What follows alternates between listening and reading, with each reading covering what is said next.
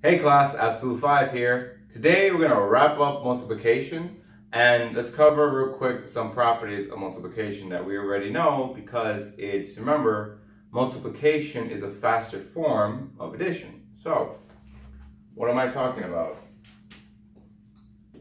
Multiplication, you are able to use associative property and commutative property where excuse me, where you're able to take A times B is the same as B times A, and when you're grouping terms, it doesn't matter how you group them, you're going to get the same results. Now, what differentiates between multiplication and addition is multiplication has an additional property called the distributive property, which I'm pretty sure you've heard this term one point or another in your life, where it's say I take any number A and I'm going to distribute this A into the sum of A of B and C here. So this is going to be AB plus AC, because I'm distributing the term in both terms here. So real quick, let's understand what does that mean to do the distributive property.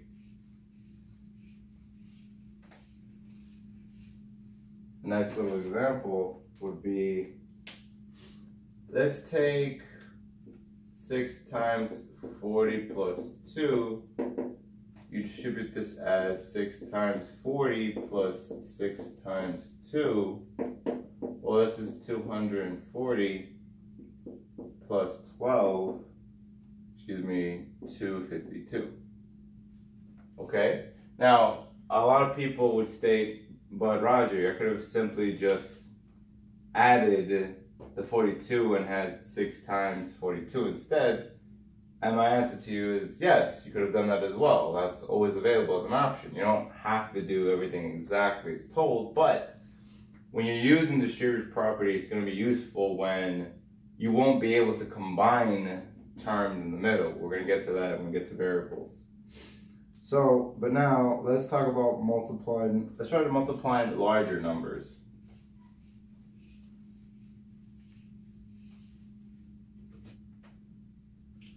Let's say, for instance, I had 89 times 52, right?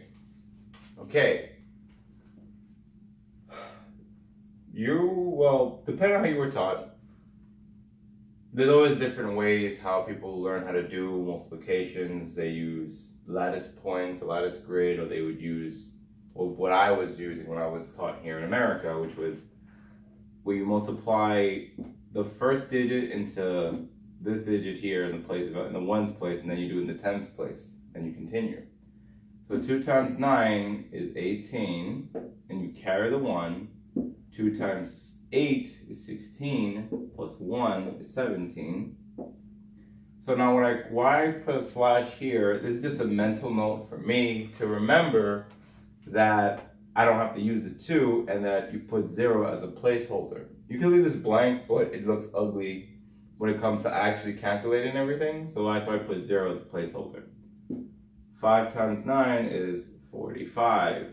So you put the 5 here, and you put the 4 on top. 5 times 8 is 40, plus 4 more is 44. Now you add everything up. 8 plus 0 is 8. 7 plus 5 is 12. 1 plus 1 is 2, plus 4 is 6. And then you're left with 4,628. The reason why they're called, I guess, multiple sums, or because you're breaking up the sums and you're adding them up together to get the actual answer there.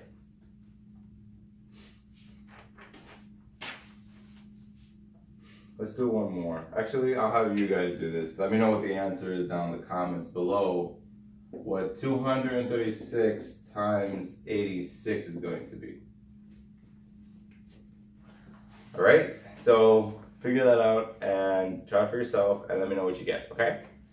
So that's the rest of multiplication. We're going to cover another topic next time.